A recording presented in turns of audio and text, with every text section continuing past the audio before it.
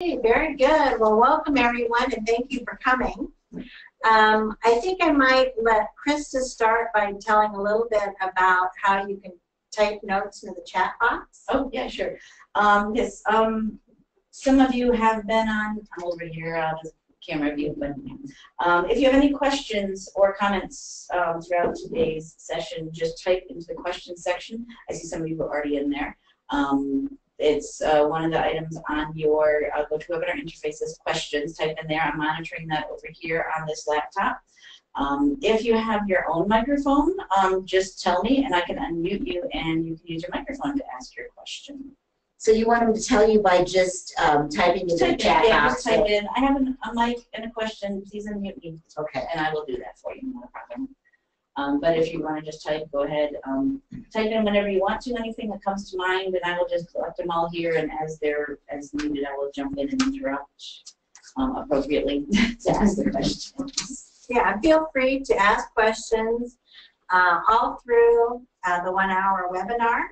And if you do miss anything, we are recording, and it'll be posted up later onto the grant website. So if you miss some question or answer, you'll be able to go back and watch it and listen to it later. Right. And we'll also send you the link because you probably have other members of your staff or community action team that probably aren't tuning in. And if you'd like them to hear it too, you can share the link. And I'll hopefully send that to you later today, if not today, tomorrow. So on our webinar today, we have a few facilitators who will be presenting today. I'm Joanne McManus, and I'm the project manager for this particular project. We also have Max Wheeler, and he was the new hire at the University of Nebraska, and he'll be talking to you today too. And he is really the person that is in charge of the training, knowing the machines, and helping you with those pieces of equipment. We have Mary Jo Ryan. She is also with the Nebraska Library Commission, is our communications coordinator. And if you have any questions about press releases or whatever, she's your go-to person there. On the line today is Connie Hancock with Nebraska Extension. She will also be talking, especially in the area of community engagement and working locally. So you'll hear from her. And we also have Dagan Valentine, and he is also with Nebraska Extension. And he will be visiting with you as well. And of course, we have Rod Wagner, our director here at the Nebraska Library Commission. And I think he will get us started on talking about our partners that are involved in this project. Click your partners. There we go. Several partners involved in the project. Prominently, we have our partners, Nebraska Extension, Nebraska Innovation Studio, our Nebraska Regional Library Systems, and of course our funding agency, the Institute of Museum and Library Services. Did you want me to mention that of the earlier projects? Yeah, yeah. Kind of say how we got started on this project. Yeah, Joanne asked me to go back and mention some projects that we have done in partnership between the Library Commission and Nebraska Extension in particular. And this goes back several years to the Library Broadband Builds Nebraska Communities project, a federally funded project of several years ago that also included funding from the Bill and Melinda Gates Foundation. Along the way, we also were in partnership where the Library Commission contributed to the Nebraska Broadband Mapping Project. And also somewhat recently, but already finished a few years ago, was a financial education project that was funded through a FINRA grant. In this, the Nebraska Extension provided significant training for that project. So we have continued to have conversations And those meetings led toward the project that is now before us, and also developed as part of those discussions came the grant through the National Science Foundation, and working with Brad Barker on that one. So a number of things have led toward the Nebraska Innovation, or excuse me, the Library Innovation Studios project, and we're very excited about it, and very much appreciate the interest we've had from the Nebraska libraries. Very good. Thank you, Rod. Yeah, we, that our work with partners, we just keep wanting to build on all the success we've had. And now we've got 2 great new projects because we started taking an active role in seeing how we can work together. So on today's agenda, we'll be covering, we'll be going around introducing the folks on the call today, other than those of us talking here in Lincoln. We will be reviewing the project goals and overviews, talking about partner recognition and role clarification.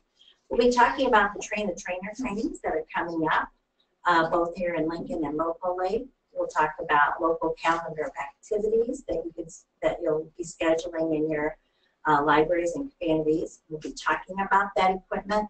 And then we will have time for questions and answers at the end, but please don't wait until the end and put that in the chat box, and you can either just type in your question or you can ask Krista to unmute you, and we can get you on the line and answer your question as we go. So as far as our introductions, I did mention who is here from the team, but we also, Connie, do you want to say a few words about Nebraska Extension and your role there? Yes, absolutely. So Nebraska Extension has partnered, and we obviously have offices in all, or represent all 93 counties. And so we've tried to have conversation with our local extension educators about this particular project, and I think most of those folks are excited about the opportunity to partner with the local library and bringing the mobile makerspace to their community. And so we're excited about that. I see there's a few of those folks on the call today. And then we obviously have some of the same kinds of goals that this project has in our own programming, and so it really is a nice fit for the work that we do as well as what we're trying to do in our local communities. Thank you. And I know today we also have 2 of our regional library system directors on the line. Scott was not able to join us. So Anika and Denise, do you want to say a few words? As Denise Harders and Anika Ramirez. Hi, this is Anika. Yeah, I just, I'm excited to help support the libraries in our area, Plattsmouth, with,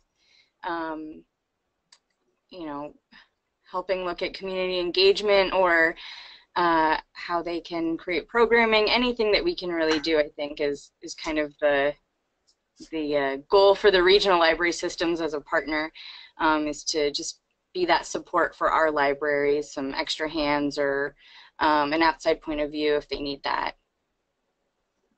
And this is Denise, and Anika and I and Scott and Jan out in the Western Library System have talked about helping put together some policies and how we can assist in that way. That'll be a big help. That will be. And let's say hi to our libraries that are on the line. I don't know who you want to unmute first. Should we start with Plattsmouth, since Plattsmouth will be our first library? And Plattsmouth, do you have a microphone hooked up?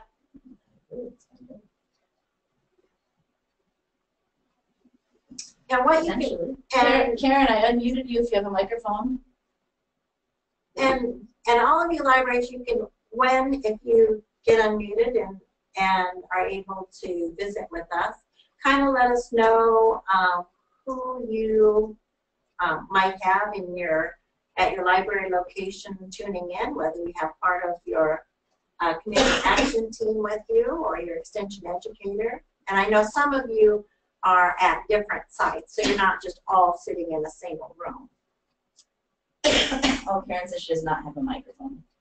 Okay, so maybe Karen, if you want to just type in who's with you and what organizations maybe they represent, then we'll ask Krista to read that, if you don't mind typing that in the chat. Okay. And so let's, if maybe Ainsworth, while they're, pardon me?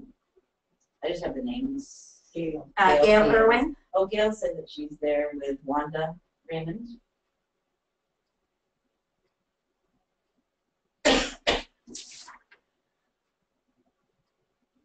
And Ashland. Heather.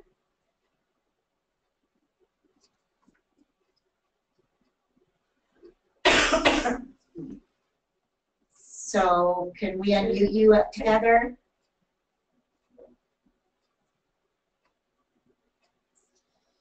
All right, Gail's microphone is not working, but she has, Heather's there with 3 additional members of her team. Gail is there with Wanda Raymond. And Karen has Barb Miller there, her assistant library director, with her. And her team will be meeting on Wednesday. Okay. And who is that that's meeting on Wednesday? Plattsmouth. Plattsmouth. Yes, I'm going there. Am I supposed to be on Wednesday? I just thought I better make sure I'm not meeting in 2 places at once. And then we have Loup City and Crete as well. And from an extension perspective, Joanne, Eric Stellig is on representing Crete. Hi, Eric. Are you got a microphone that we can unmute? I think so. There he is. Hi, Eric. Hello. And I just want to mention, as we're talking, I think everyone probably is aware of it, but maybe not all the libraries. In this first round, as you all know, we have 4 maker kits. And typically, we bring you the entire maker kit, but in this round, we have 5 libraries, and Loup City and Crete are both what we call mini studios. And that means that they don't really have enough space to put up, to bring in all the equipment at once. So we're going to be splitting that equipment between those 2 libraries. Each of those 2 libraries will get half of the equipment, and then 11 weeks later, we will pick up the equipment and flip them. And Max is working on a list of how to split those equipment between those 2 libraries, because we need some equipment to stay together and others is easy to split. And so within the next couple of days, we will get you your list of which equipment you'll get early and at the end. Loup City, can you unmute your microphone? I don't know that everybody has microphones. Okay, can you see it? But Heather at Ashland did say she has a staff member, Sarah, a Library Foundation member, Terry, and Mike, community member there with her. Great. And hello, everyone. Joy Stevenson at Crete says it's just her right now, but Laura Ranker will be joining her as soon as she can for the story time. Well, we would want to interrupt story time. So Loup City, can we get you to type in the chat box who's there with you and what organizations they represent? Yeah, I've been trying to.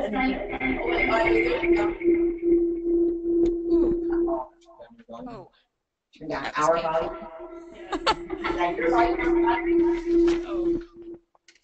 That's not Audrey, I'm going to mute you because there's a lot of feedback, so can you just type in?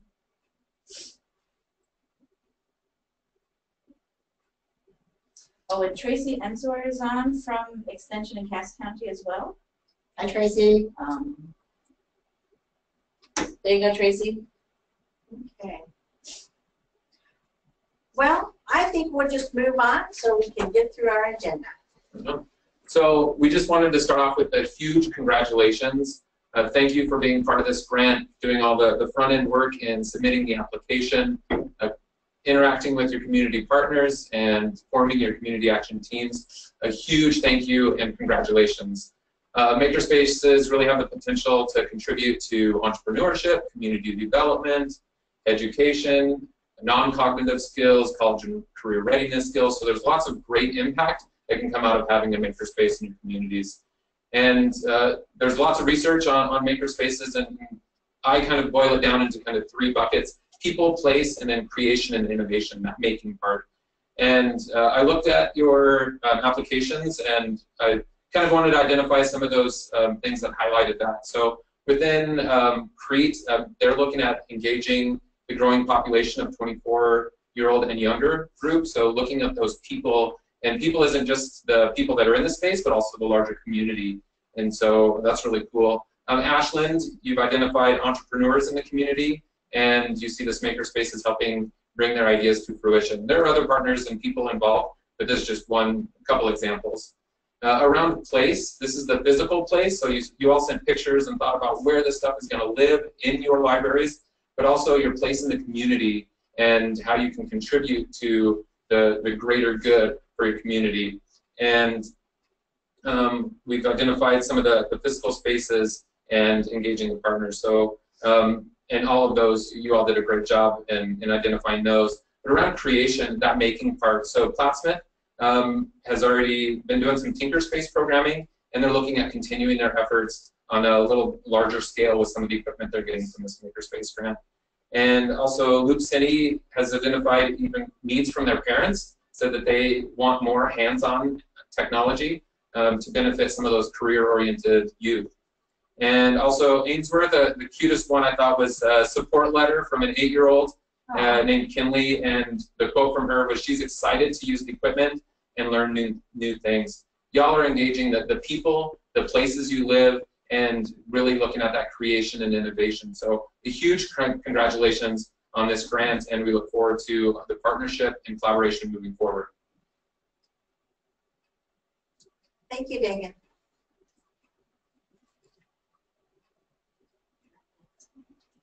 So I guess one of the things we wanted to mention is that we really see 3 goals as guiding the Makerspace project.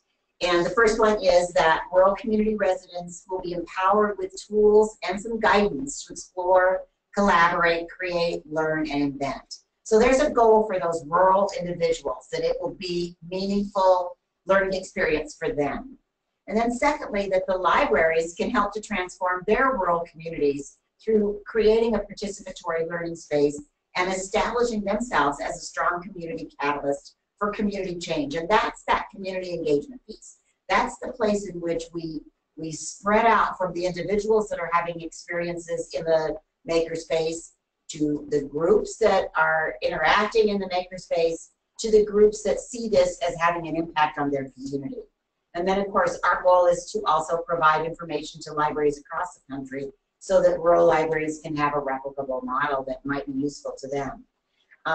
We think these goals really dovetail with community goals. And the community goals, we've been looking at, by the way, your library strategic plans, and we're seeing community goals that really fit with this. And Connie might want to talk a little bit about how those local community goals overlap with our overall goals for the project. Absolutely, Mary Jo. I think that's a great segue into really delving into your community itself.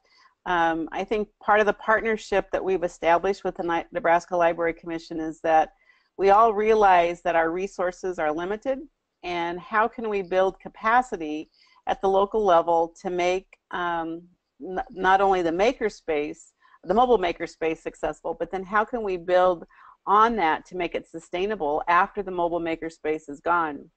And so as you think about your action team and your whole community, who else needs to be at the table? But at the same time, what are your community goals? Are you trying to attract people? Are you building entrepreneurship? Is it around economic development kinds of stuff? The school system and 4-H in particular both have a STEM or a STEAM initiative that fits very much into the whole concept of what makerspaces are all about. Sharing that knowledge. And as Dr. Ferreter and his vision for the state of Nebraska is creating that network of networks. And so having the partnership with Nebraska Innovation Studio as kind of the Taj Mahal of makerspace here in our state, how can we share that knowledge in our rural communities across the state? And we know that we've got a lot of really smart people that live in rural Nebraska, and so having them part of that makerspace, having them invent or create or mentor, sharing that information with other makerspaces, I think is going to be really exciting. The other piece of that is just the whole concept of the networking and learning from each other. And that's really part of those community goals and how we make this successful in the future. We all know that there's a problem today of X, Y, and Z.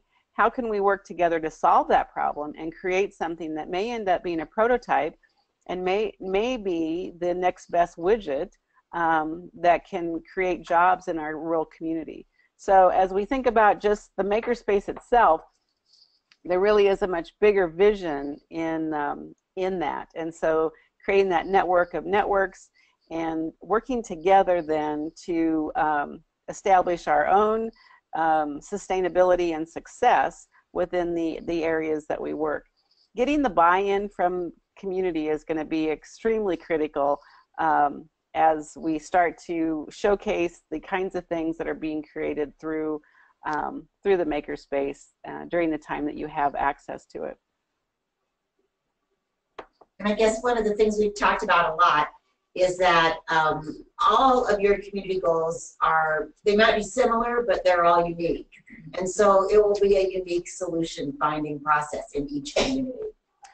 Absolutely, Mary Jo. And the other thing along with that is each community is going to be unique in what they focus their makerspace on. And what works in one community is not necessarily going to work in another community. So I think you need to keep that in mind, that what really is going to work in my community and who do I need to bring to the table to help me make that successful. Thanks, Connie. Joanne, you want to tell us a little bit more about this project? Yeah, and I'm not going to spend much time on this because we got other things to cover, but it is a 3-year project. The grant started July 1st of this year. We end June 30th of 2020. That's our official end date. Those last 4 kits will still be in library, and we won't bring those in until later in 2020 because we really wanted to make sure everybody had those equipment as long as they can. So we tried to stretch it out and have everyone have it for about 20 weeks. We were funded with an IMLS grant, leadership grant for over $500,000, $531,000, and the Nebraska Library Commission and UNL is having to match that 1-to-1, but we're primarily matching that with staff time. And we have a lot of folks here. Our partners, our Nebraska Extension partners, is putting in a lot of staff time, and many of you know those of us here at the commission, but we have a lot of people working on this project. We have Holly Wolf, Craig Lefteroff, Deborah Dragos, Cynthia Nye is our new hire and is our project assistant. We have Sam, Shaw, Krista, Mary Jo. I mean, there's just a lot of us working on that project. And sorry if I left anybody off, but there's a team, and Extension has a team as well. I think we do. And then it is a multifaceted project. There's a lot of things going on. Obviously, the 30 rural and small communities will be establishing their community action team. We're going to talk a lot more about that today. We have already purchased our equipment and components for the 4 rotating studios. There's a few last minute things we need to purchase, but most of the main equipment is purchased. And many of you saw that at our at NLA conference last week in Kearney. We're going to be, with the help of Max primarily, we're going to be developing instructional materials and equipment certification processes. We're going to work with you to employ sustainability strategies so you can consider permanent studios or at least some permanent equipment. This is really a nice try it before you buy it type project. We're going to be providing equipment training, focusing on the trainer strategies. So we'll be training the trainers, and then your trainers will then in turn train your patrons and customers. We'll be assisting you with local marketing and programming and event planning. Everyone will get about a 20-week hosting period. You'll have an open house. Toward the end, you'll have a maker showcase. You'll be doing programming in between, and we'll be talking about that later. And then once a year, we're going to host an annual vendor showcase in Lincoln that you can also attend. Before we move to the next slide, are there any questions? I know you're having some microphone challenges, but if you would just type your questions in the chat box, Krista will interrupt us, and that's fine. We're interruptible. Joy at Crete does have a question, and I'm not sure if you're going to talk about this later, about splitting their equipment because they're doing a mini makerspace. Want to know if Christmas holidays have been taken into account for that schedule. As you I looked at don't know if she means not having it, actually having it. Well, yes, you might be closed during the holidays, but yeah, we've taken that into account, and unless you'd like to open. But if you think, if you think we picked a week for the swap that isn't kind of right in the middle, we can visit about that. And no, she means is the total time we have this equipment, is it still for 11 weeks even with Christmas? well, if the library's closed during Christmas, I guess that's what she means. okay, well, Are they going to lose a week because they're not? well, she can do the math. We told her about when we're giving her, when we're going to pick it up, and so she can look at her calendar. I mean, I could do that, and I try to do that, but 11 weeks is probably an average. I don't know if it's exactly 11 weeks. And if there's some problem with the swap dates, you can work those out as you go along. Correct. Because those swap dates can be slightly adjusted, maybe. Correct. Maybe. Says thanks, no worries. She's just curious. Well, I just want to first of all say that we hate to give you this slide with these little tiny font size on the letters, but the idea of this is that we try to look at a big picture of the whole project and try to figure out what would be guiding us throughout the whole project. And one of the things that we decided was that our partners were extremely important in guiding the entire big picture. And so we felt we needed to just list all of these wonderful partners and what they contribute, which of course is more than just this physical space. But this gives you an idea of the kinds of things that we think are important in terms of what will feed into the activities that are going to take place. And the activities, of course, include instruction and in organizing, and also in terms of evaluation. And that I just might mention is one of the things that we'll be asking you to do, both you, the library staff, and the extension educators, but also the other trainers that you recruit, the other volunteers that you recruit, the mentors that you recruit. We'll be collecting information about who uses the makerspace, what they use it for, what difference did it make in their lives. And that brings us to outcome. What difference does any of this make? And we begin to try to think about some of the things that we will be looking at that we would say were key outcomes. And of course, key outcomes relate to those goals that we talked about. First of all, we want to be able to have people have individual experiences that they can describe and that has an impact on their lives. And in some cases, that might be someone who starts a business. It might be someone who pursues a career. It might be, you know, it's a variety of different things. We don't know exactly what it's going to be in every community, but we know that those are the kinds of outcomes we're looking for.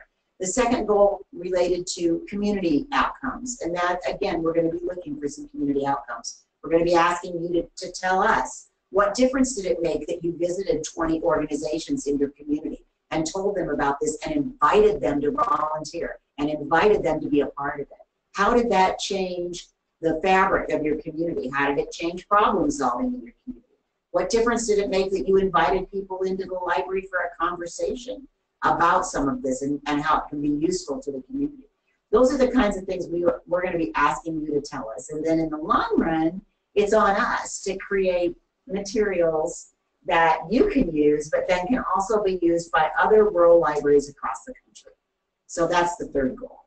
Create something that's halfway useful to other libraries and they can learn from everything you've learned. So, I mean, that's just in a nutshell what all these little teeny tiny letters say. And I bet Dagan's going to talk about the milestones, because Dagan puts this together for us. So in planning this, we've really discussed about all of the things that we're asking you, all the specific activities that we're asking you and encouraging you to do. And so we started planning this, and this is a living document. This isn't set in stone. So this is kind of how we envision it might work, and I feel like there's a lot of missing activities or things that you might do that we hadn't thought of. So consider this kind of a living document and not set in stone. It's definitely a planning document. So these are some of the milestones that we thought might happen during your implementation. And so it's set in this kind of Gantt format so we can kind of see where some of these key things might happen. So right now we're at like line 5 or 4, welcome webinar with the 5 libraries. So we're looking at maybe T-3 weeks getting to receiving the equipment. That was kind of in our plan, is that we would have this webinar. And so at this time, you should be those yellow blocks across, extension educators and librarians or recruiting trainers if you haven't already identified them. Your CAT team or your community action team should be meeting and discussing. So these are things we're thinking of, and so we'd ask you as well to kind of keep track, and if we need to modify this as we go on. We don't know what we don't know moving forward in meeting our other sites after this initial one. So we'll need your input on this Gantt chart and when you do things. So we're looking down further at like open house and soft open. So after you have the equipment, setting it up and training your trainers, and then having an opportunity to have an open house. And maybe that's in week 2, not 3. Maybe that's right off. We need your feedback on that. And so this hopefully just shows the scope and some of the activities that you'll be doing within your communities.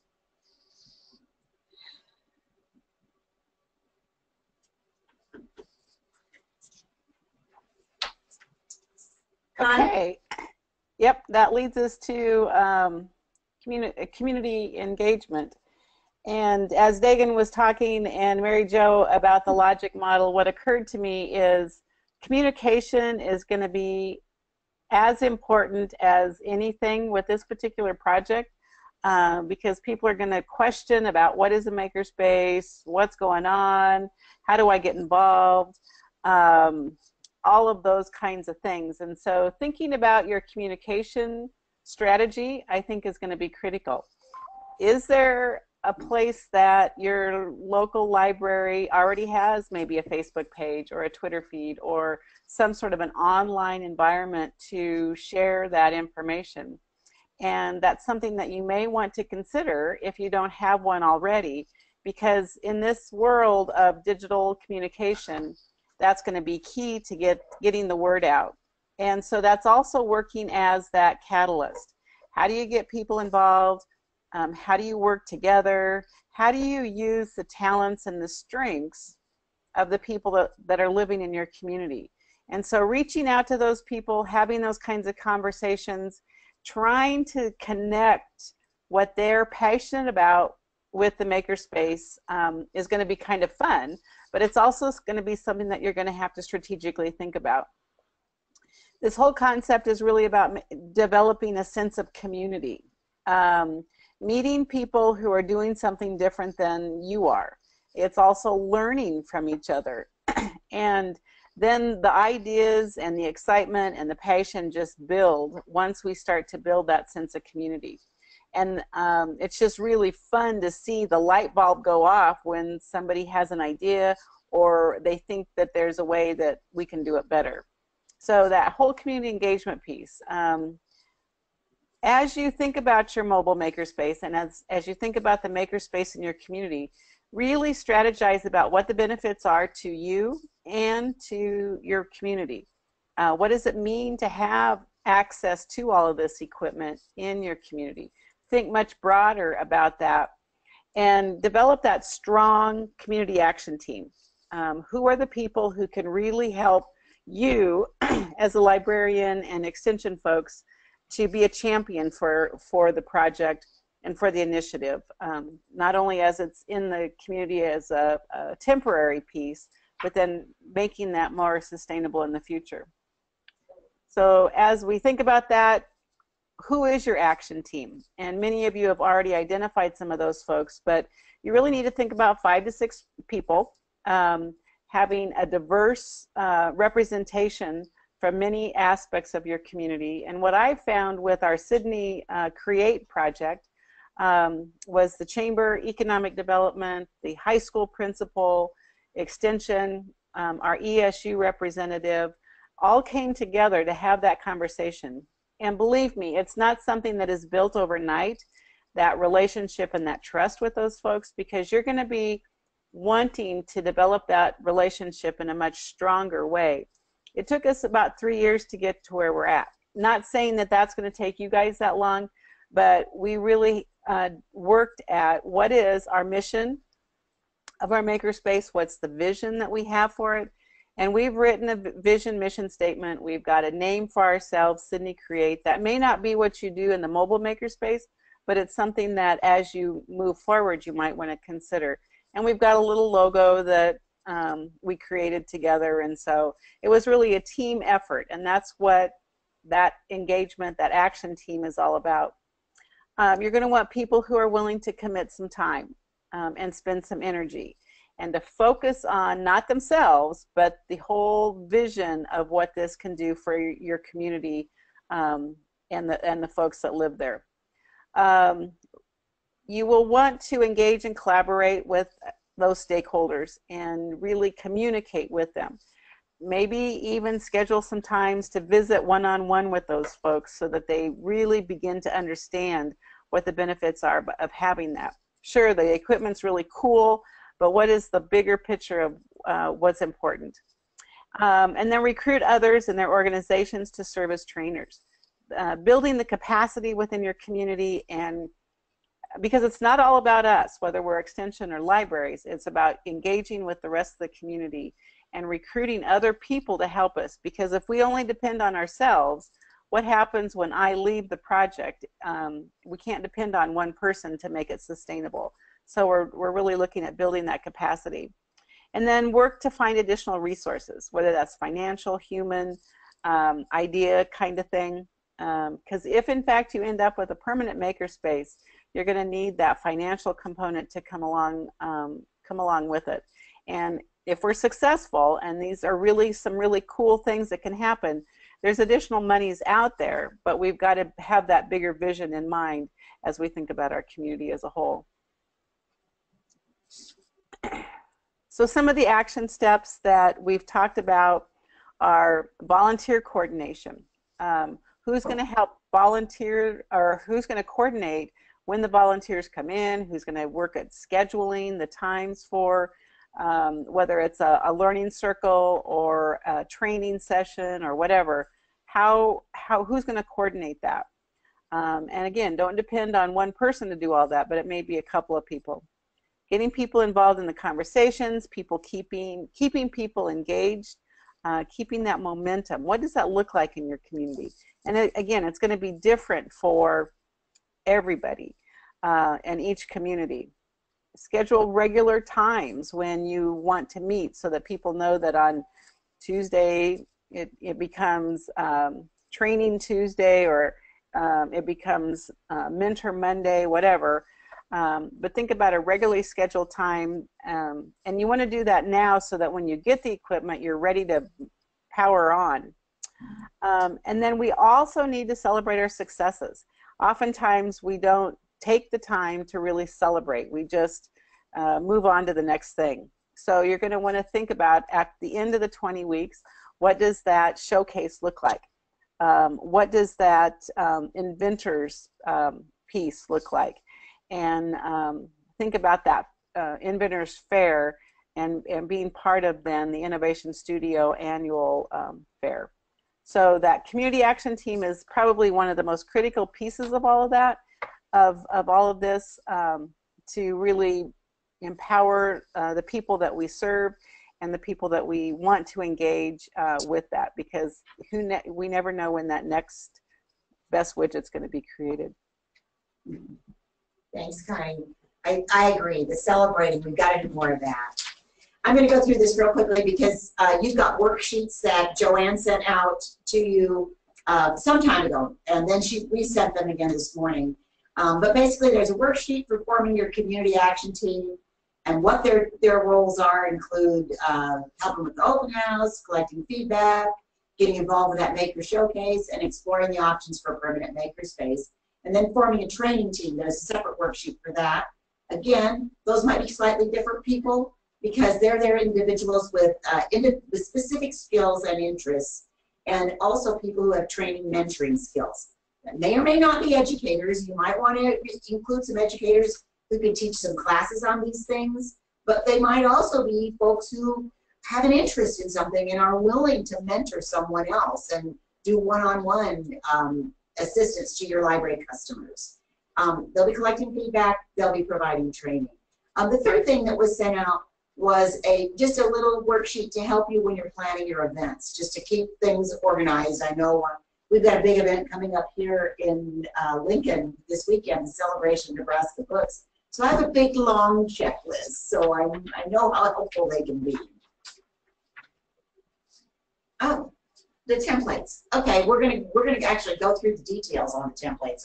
We might not do this because we don't have much time, but you know those templates, they're the worksheets that Joanne sent out.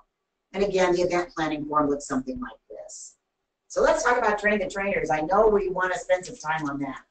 Yeah, so we've got this upcoming next week, and we had a lot of questions about this at the conference last week.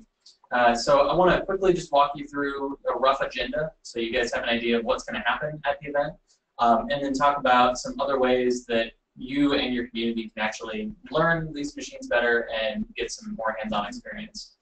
So next week, October 24th and 25th, it'll be very similar both days, where in the morning we will talk about some instructional materials on here's how to use this machine. We'll break for lunch for a little bit, and then in the afternoon we'll have a hands-on session where you, as the people participating in the event, will be given a specific task and time to work on that machine so that you can actually get that hands-on experience. The very worst thing you can do when you're doing these trainings is take it and then walk away and not touch the machine for a couple months. The best way to learn is to actually get your hands dirty, make some mistakes, cut a piece of wood wrong, learn. So we really wanted to make sure you had time in the afternoon to practice what you just learned. After next week, the week of the installation, when we're coming by and setting this equipment up, we'll be having events at your site with the people that attended the Train the Trainers, and then also hopefully some more people from the community to go over those pieces of equipment again and have a little more time to kind of ask some detailed questions and talk about some things that have come up. And after that, the people who attended both the Train the Trainers and that on-the-site event will become the new trainers for that library. So you'll have all of the curriculum, all the information on how to properly communicate everything you need to know about this machine to the individual users and people who are going to be using it on a regular basis. As far as how you schedule those learning opportunities, a lot of that is going to be up to you. We've got several suggestions, and kind of from my own experience, what tends to work best. I would say the number one item is going to be scheduled trainings. So every 3 weeks, we need to have a training on the laser. where we'll have people sign up. We tend to cap it at 3 or 4, maybe 5 or 6. And we're going to walk through step by step how to work that specific machine. Outside of that, you're going to have some formal and informal interest groups that are going to come together and coalesce around those machines. You'll see someone really gets interested in the laser and they really want to learn more about it, so they take it upon themselves and they work with the other people that are on that individual machine. So that's an example of kind of an informal group. Another one, Connie mentioned, having a group and weekly, maybe bi-weekly, coming together and talking and celebrating your successes and working with each other on those specific items. That's going to be a really successful way to build this community, is to kind of institute, every third Thursday of the month, we're going to get together, talk about what we've made on all the machines, and just kind of have a make club. Talk about what has gone well, what hasn't gone well, and what can we work on with that group, to better ourselves and community. And that's everything I want to say on that one. So if we can move on to the next one. We have a question. Yes. So, specifically about next week's training. What time does the training run each day next week? Tuesday the 24th, we're currently scheduled from 10 a.m. to 5 p.m. And then the next day, the 25th, we're scheduled from 9 a.m. to 4 p.m. We're going to make sure people had a little bit of buffer to travel if they needed to. We might end at 3 on the second day. Was it 4? We'll send out an email. Yeah. Well, we'll have a better agenda as far as what specific machines we're teaching when. That way, if someone from your community was really interested in one specific machine, they could better schedule that themselves. So, as far as the individual components, if you were at the convention last week, you got a chance to see all of the equipment that we have. And one specific thing I wanted to hit on was people were a little concerned about space. We did have a ton of wall space that we were able to use last week. And they were maybe a little concerned with not having enough at their specific library. We do have 4 stations that will be permanently set up. That'll be the 3D printer, the vinyl cutter, the laser cutter, and the CNC router. But all the other stations are going to come in totes. So as someone wants to create a button, as they want to work with another piece of equipment, that tote can be brought out and set up on site or for a specific event. That way, you don't have to have an entire wall dedicated to this all at one time. But we do have a whole bunch of equipment. I won't walk you through every single piece of it. But suffice to say, those 4 are going to be the main ones as far as being permanently set up. And Joanne, you're wanting to know from people who's going to be attending this training, right? Right. Each of the 5 communities do need to let me know who is planning on coming those 2 days, because we're trying to work our schedule so we can have small enough groups that you can learn.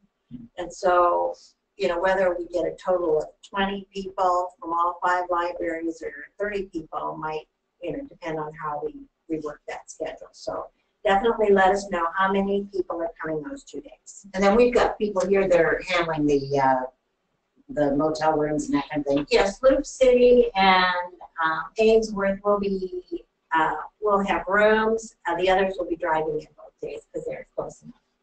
We have a question about the permanent stations, and I think it might be on the website, but I'll ask, what is the anticipated electrical load for the permanent stations? Ooh, as far as the wattage, and so I would direct you to the website. I think we have information about the power consumption of each individual machine. Let me just, we'll do that after we're done with the slideshow, and then we'll show you where that's at. Yeah. But on the Library Commission website, which is nlc.nebraska.gov, if you search on Innovation Studios, you can get straight to our Library Innovation Studios website within our website. And there's a list of equipment that's all on there. I'll show you that after we have a chance to finish talking about this stuff. Yeah.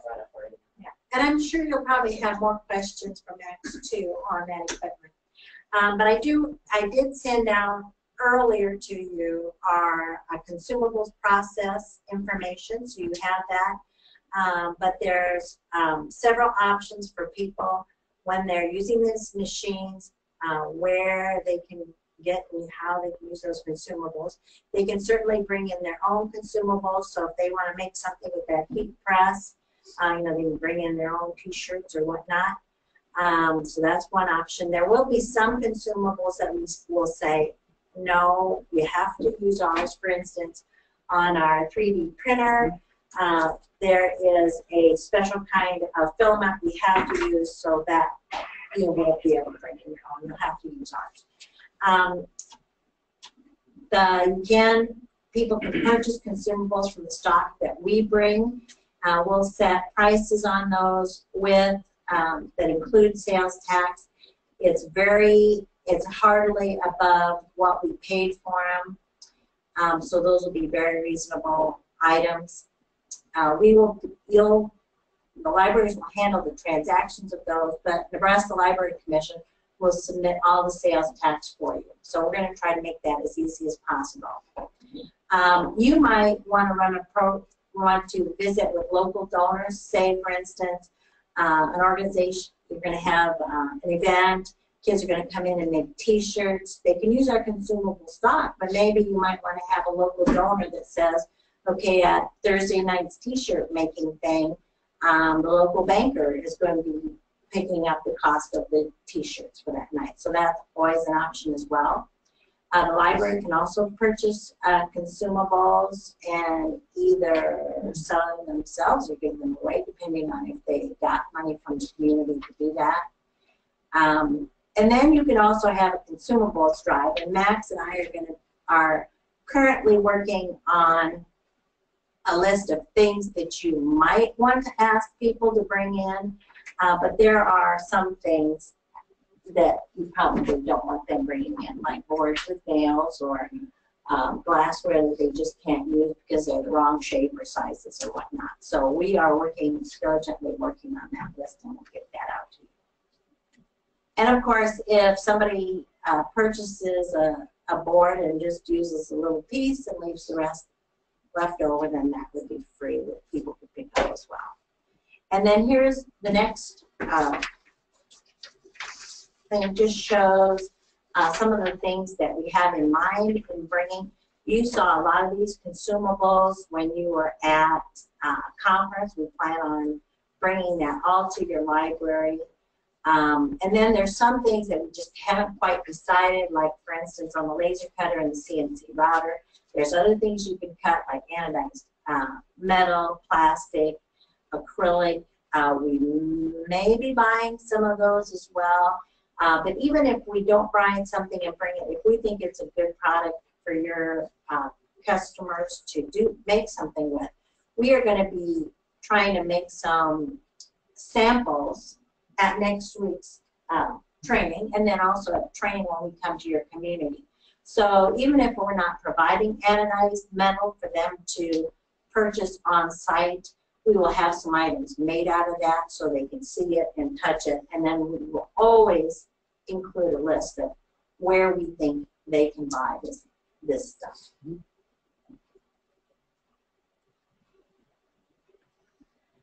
We rushed along pretty fast, but there isn't much time left, but we want to stay as long as you want to stay and answer any questions that you might have. Then if you get the browser and the Firefox, since there was a question about electrical load, and probably this would help with space too if people have space questions. You can see this is the site here on the Nebraska Library Commission website. And if you go down here to... Can you walk them through how to get to this page from the... Yeah, I think that's a good idea. So if you can't remember that, yeah. From the left-hand column, you see that grant funding E-rate. Since we received a grant, it is really under that grant funding E-rate. But in the search menu in the top right-hand side, you can always type in Makerspace or Library Innovation Studio, and then it'll come up too. So if you can't figure out how to get there, it just depends. Some people are more search-oriented. Library Innovation Studios takes you right there.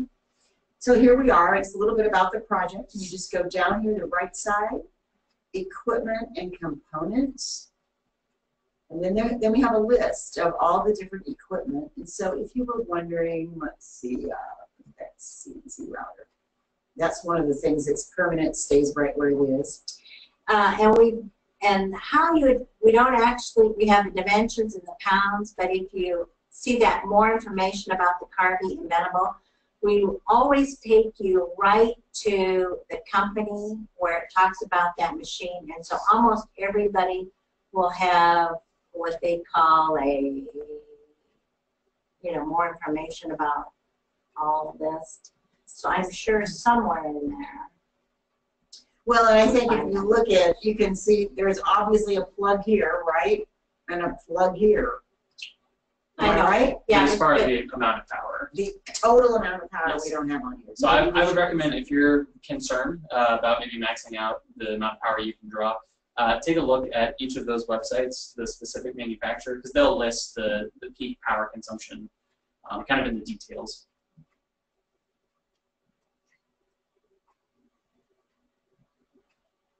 And as we find that, we can add that to our website. Yep. So we'll have the dimensions, the weight, and the power consumption. Would that be under specifications? Is that where that would be? It's going to vary for each, but it could be, yeah. Yeah, there's specifications. We'll have Craig look that up and get that on there.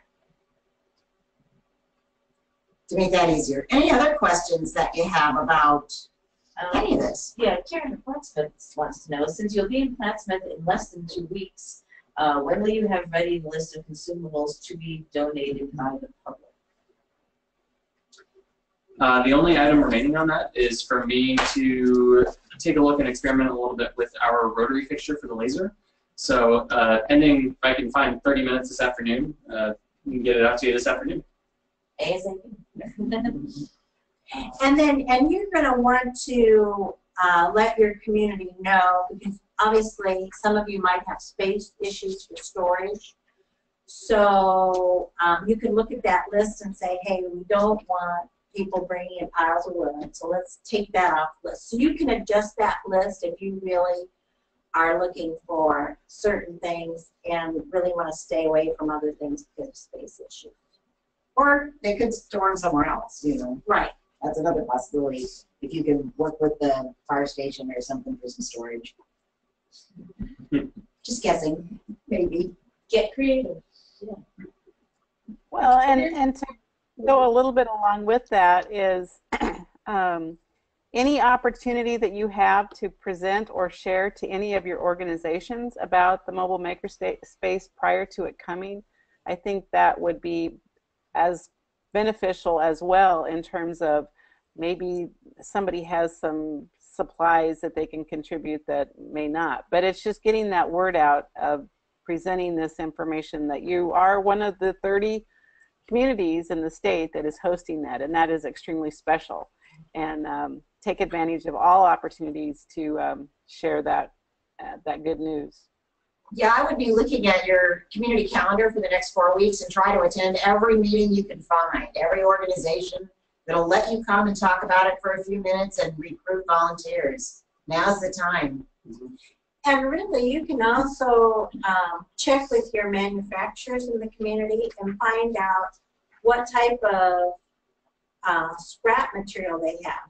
If they make something with acrylic or plastic or anodized metal or wood, they might have a really nice pile of little scraps. And as you saw, Max make name tags and other things yesterday. Sometimes you just need a little scrap to make something. Well, a lot of times these cabinet shops don't want to keep those small cutoffs because they're too small for them to use. And so a lot of the times they honestly go into a burn pile or in the trash. And so if you can help them out and save them from having to strike a match, they may like that.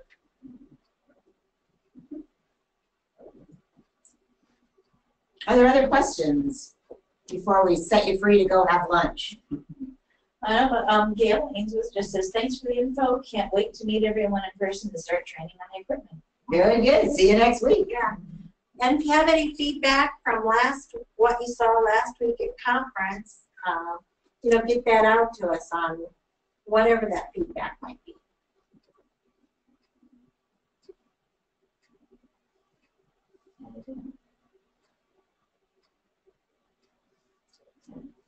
And I'll be in Plattsmouth tomorrow at 5. And, I think I failed to tell Loup City when I was there that if you schedule a meeting with your community action team, I remember telling all the others, that let me know when that is, and I will, I can call in and be on speakerphone for that meeting if they have any questions for me. Thanks, everyone.